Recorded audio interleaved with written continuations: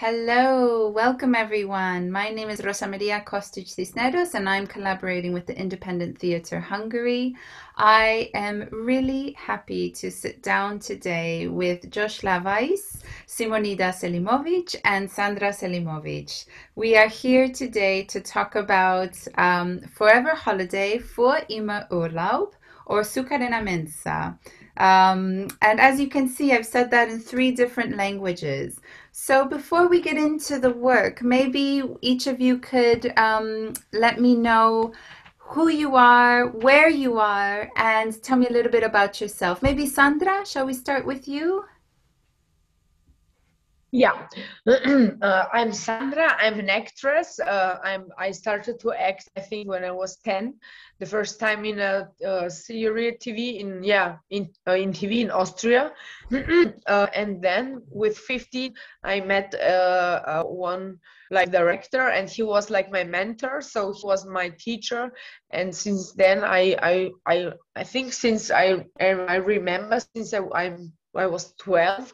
I was always acting, and then I finished 2004 my school for acting, and then I started also to direct and also to do workshops with people, especially with teenagers or with marginalized people who are need maybe have special needs.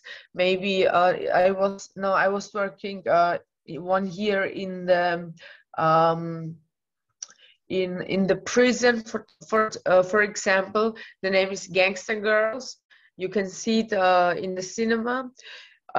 And yeah, so we're doing everything. And with my sister, we founded 2010 Romano Svato. It's a Roma feminist theater organization in Austria and Vienna, and we are very proud that we are still doing it, and we are still very successful with it. Yeah. Fantastic.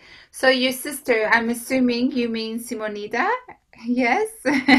Just so for our viewers, you two are sisters, correct? Yes. Yes, okay. So it's, I think, only natural that we move to Simonida. Simonida, can you tell me a little bit about you and your background, please? Yes, I'm Simonida Selimović now.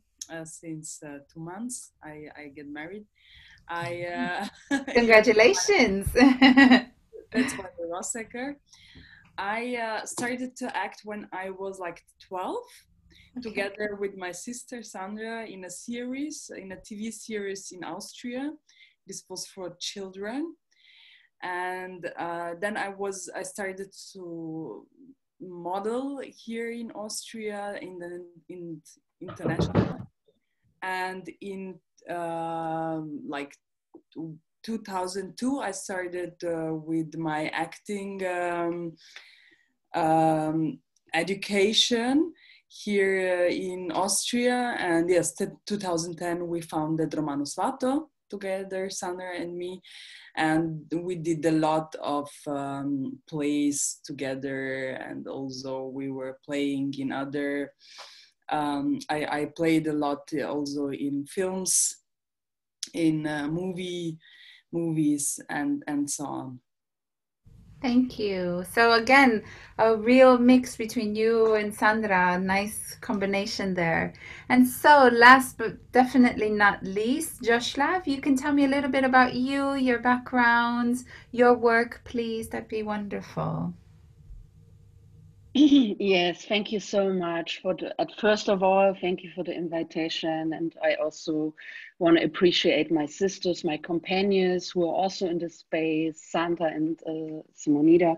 We know each other since 2016, and I'm really proud that we're creating pieces together also in Berlin. Yeah, I'm an actress, Joschla. Also an educator in theater. I did my exam 2009 and also a master in theater in 2013 in Berlin. So, and then I'm continuously improving my knowledge and skills in acting. yeah, I was also playing in different documentary films, and the last documentary we had created in Turin, in the ehemalige GDR, about the Sinti and Roma people in the GDR, and it was really, really touching and moving. And yeah, this is now playing for 1 year in the television. And also our play, City of Liberated People, is involved in this documentary. So I'm a little bit proud of this values. Genau. And my main artistic focus is on, Oh, you have notes. That's I great. did a prep, you know, and I'm a little bit excited always. Sure, and sure. I feel like, woo! Yes, yes. And my artistic focus is mainly on movement and dance. I'm dancing since 2010. Okay. So, and now I never finish. That's Sure, sure. And that's mainly my focus in artistic, and yeah, I have film and theater experiences. Yes. As well. So a lovely powerhouse here of women. And maybe Sandra, you can tell us a little bit about your role in the work for the holiday. I think you were the director, correct? So if you could. Yes, exactly. So it was actually, I mean, I was directing it, but it was a collective work because I think we took 6 months or something like that, or even more, like really time also to do like acting, like acting classes for the they're not children, like for teenagers, because we wanted them really to be good and not just to have this kind of level like school theater, you know. We wanted really to have a good like at least semi-professional level. So we really worked hard on acting classes, and then we did together like with Hanna AlTaher, with the dramaturg. We had always like meetings, and we did improvisations, improvisations like with the teenagers, and then we took the best out in one improvisation and wrote it down, and this is how we actually wrote the play, like with the improvisation with the teenagers together.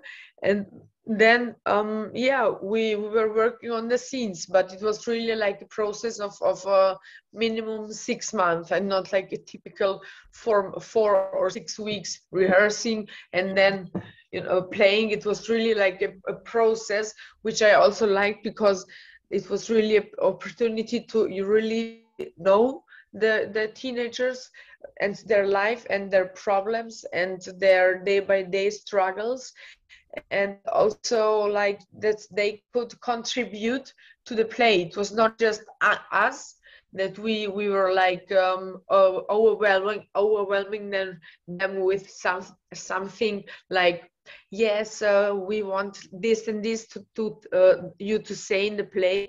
So they contributed a lot. Yeah, so it was very kind of organic from them. They could contribute in a very and it was also based on a true story.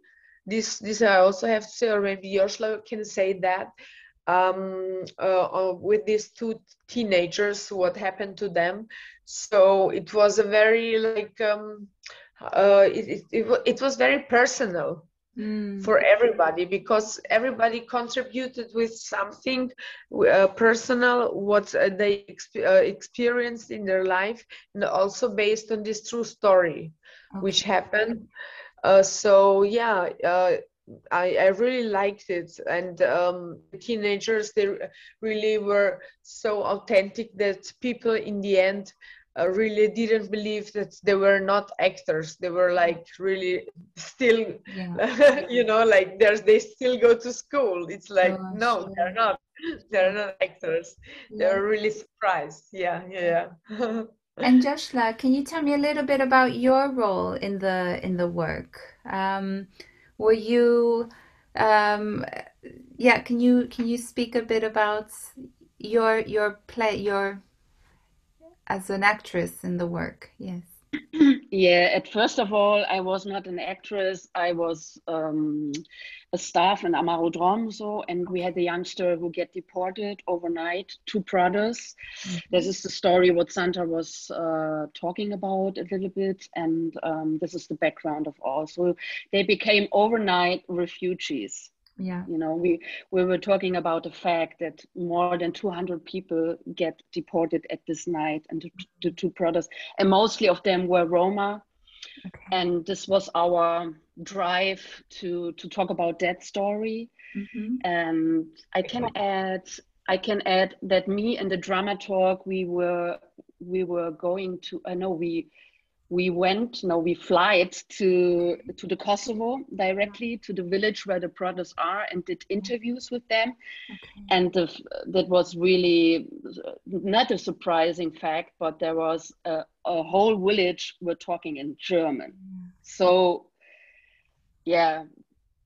And we were talking with the brothers, with the family, and filming that, and also get the feeling of how they're living there, what are their questions, problems, situation they're living in. So, and to bring that to Germany to show, no, that was not a good decision. Yes. Deportation is not a solution for humanity. And that was the first part. And then I was writing the idea down. We get the found of it. And then we did the improvisation process of really 6 months. That was really interesting. And I was an actress then. Okay. For the last 6 months. Yeah. Okay. So you really also had a very long relationship with the work.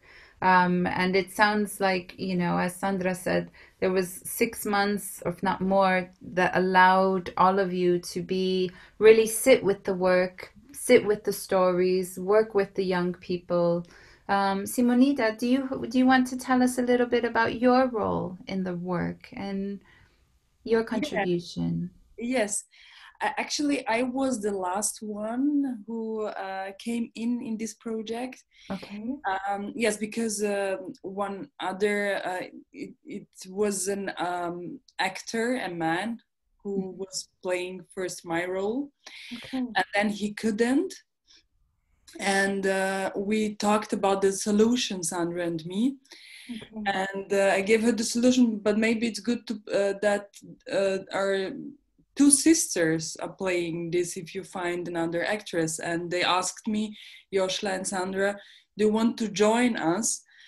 And I was like, okay, why not? And then but I was, I had a little baby, and I flight with the baby with Samuel to Berlin with him.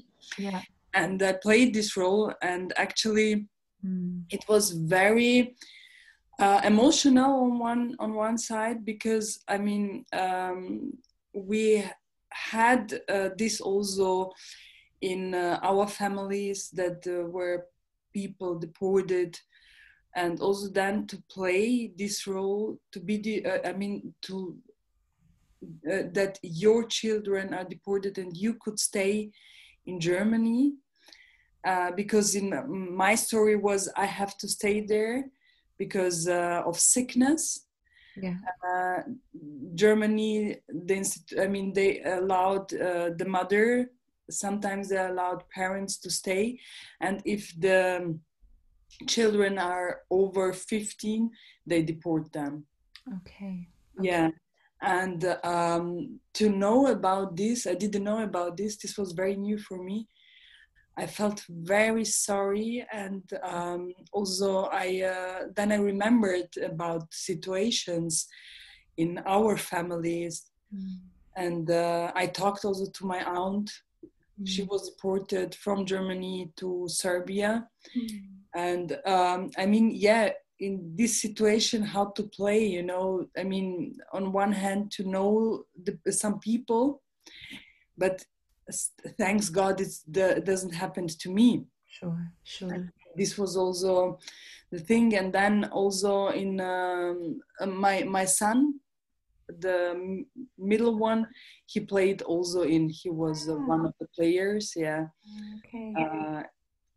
And That's lovely. yeah. So it sounds like there's a lot of with layers to the work, and each of you had a different attachment to it and contribution, and also a looking at your own personal relationships, and and how that, if it enters, if it doesn't. And I think one of the powers about the work that I found was, you don't, as you just said, at an age someone gets deported, and on paper or in the media, it might look like like a fact. Oh, we just sent these people there, or we deport them after 15 years old. But what I think the work does is it makes it human, and it says, well, actually, these are children being deported, or these are people, and these are stories that you can't just, once you send them away, forget about them. They live on, and there's a cultural legacy there. And I think that that's one of the powers of the work. And now, Simonida, to know that you were initially, it was a role for a man, and you walked into this, and so you had to reshape it. Can you tell me a little bit about that process? I don't know, Sandra, as maybe director or someone who was supporting the collective process, what that was like. It was a little bit. We were thinking maybe to do something like a lesbian couple, like Joschla and Simonida, but I mean, I am personally, I am a lesbian, but I didn't like it in this case, in this story, to add it also as another layer in this play, because the story itself, with the deportation, with the teenagers and so on, was already so strong that I didn't want to put another topic, like something with LGBT. It was for me like too much, like it was not necessary in this situation, because there were other things which were for me in this moment more important than also to add something with LGBT rights or whatever. It might be just trying too hard, and it doesn't breathe. Because you mix then too much like all these topics of discrimination and intersectionality. But in this case, it was a little bit too much, also for the teenagers itself, like then to think, okay, from who is the mother, then they adopted them, they're not the real mothers, then you really had to rethink and also change a lot of the play if they were like really like a lesbian couple, and they just not just like maybe one was the mother and the other not, or they adopted them. Yeah, it would be too complicated. And we really wanted to put this deportation topic in the focus. So that's why I decided, no, you both please be sisters and not like a couple, even though that I would like to see it of course everywhere, but also, like, if you think critically of what you want to talk about, then you really have to decide what is really the subject, like the main subject. Sure. And is there a memorable moment for any of you in thinking about either the process of creating the work or in performing the work? Is there something that comes to mind that you remember that feels like a memorable moment you'd like to share? Maybe Joschla, would you like to share? Okay. The funny, absurd moments, the special on that play at the end for me, that we have a really hard topic and it was really funny. So it's deep, it's funny, and it's a hard topic, it's really, and that was for me really memorable, the funny, absurd moment in the immigration office, for example. the scene where we have with this food and all the stuff, and it was so funny with the clock, and oh yeah, I like it. I was really enjoy as an actress to play that, and with my colleagues was the play is just interesting because it is funny and serious at the same time. And I mean, in the immigration office, suddenly I'm packing a bag of food and offering sausages and chicken and dancing. When does something like that happen in an immigration office? Never. Yeah, I really like that. Yes. Yeah, but it was a humor, and every one of us understood it, because we know this Balkan lifestyle and also this Roma lifestyle, how the people are thinking, you know. Even when you suffer, your humor is always there, and you have to use it. I mean, and to have it, because this is life. Also, I mean, to stay alive, you know, and then suddenly dancing somewhere, you know, in this migration office. This was, everyone agrees, everybody, even the director does dancing on this office, you know, because of, okay, we're waiting for passport, what to do, just dance and share food. And this to share these stupid things. And I think that, you know, it's one of the kind of lightness that's, as we've, you know, been talking about, that this kind of human side, like, you know, this is happening, but let's just also be in the moment, you know. Yes, Joschla, did you want to say something? I just want to add, every Roma people who were on the audience, they understood, and I think this is really, really special. We're creating a Romano code, you know, and that's really beautiful. I really appreciate that. And I think that's important also for I really... Go ahead, Sandra, go ahead.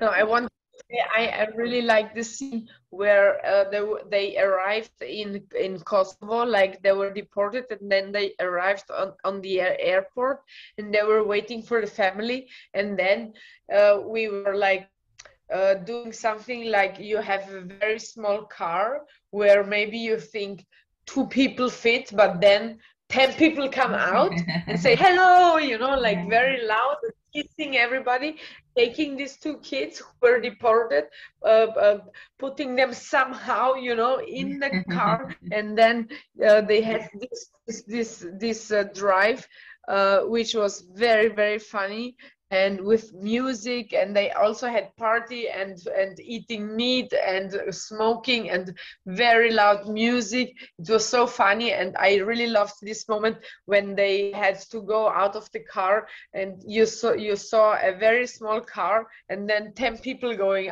coming out. Like, where did you put them? You know, this was really my favorite. Really, it was very funny. And I think also the difference is because we had also once one dramaturg told us, you know, this is good that you could show this kind of stories, because if a gajo or the gajo will show this kind of stories, this would be very cliche and stereotypical and racist, you know. But if we show it from our perspective and with our humor and with I mean, with people, with real people, also with real stories, it's another completely other story. Then you could take it and you could understand. Yes, and I think that's a really important point that you raise, that when it comes from the community, from us, and it's shared, it has the nuances and the kind of lived experience. And so we know how to kind of share it and what is or isn't offensive. And maybe some could argue it's cliche, but it's not, because it's also, there's a reality to that, and we know how to share that, when to share it. And it's ours, and it's ours to share, and we decide when or not to share that. And I think that's a really important point, that if when it's done maybe by someone who's not from the community, it has then the potential to be a bit tone deaf and not, you don't get to wear a Roma identity. We're just from the community, and then that becomes a sharing of that we've chosen to share and let you into on this code, as you said, Joschla. So no, absolutely. I think that's a really good point. And is there anything else that you wanted the audience to know about the production? I know you said, Sandra, that you wanted definitely deportation to be and we've discussed and heard human stories and this kind of resilience that the community has. But is there anything else? Was there ever like a message that you guys felt, okay, this is something I want to definitely communicate to the audience or to viewers?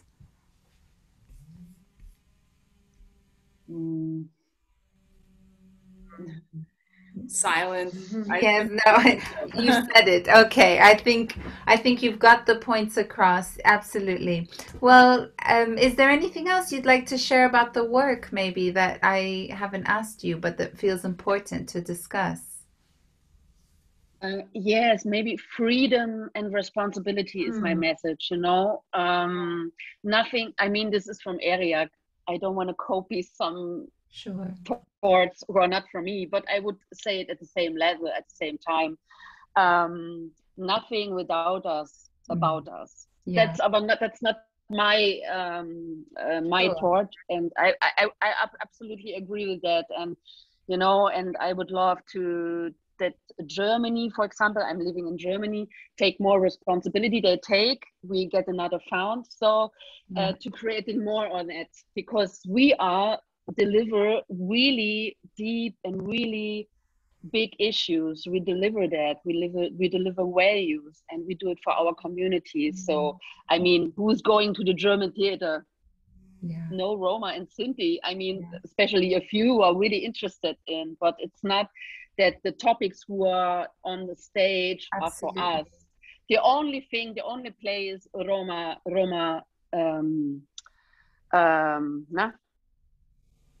on Gorky Theater. My sisters are playing the main role. Huh? Roma.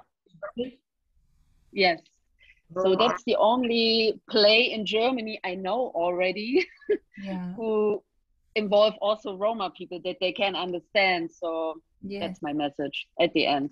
More pieces for us and with us. Yeah, absolutely. Absolutely. And I think that is, a lovely place to end this conversation with that powerful message, and reflecting on the work. It was important for me to try to say, forever holiday for immer Urlaub, Sukarina Mensa in the three languages, because I think that the work is going into crossing many boundaries.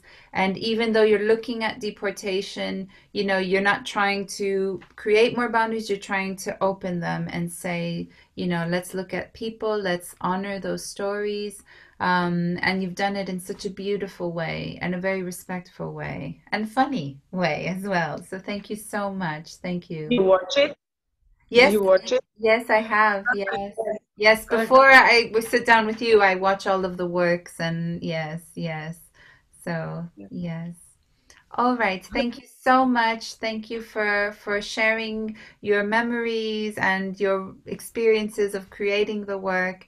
And I'm sure our viewers really enjoyed hearing about the three of you and the work. So thank you so much. Thank you, Rosa. Thank you. Thank you, Rosa.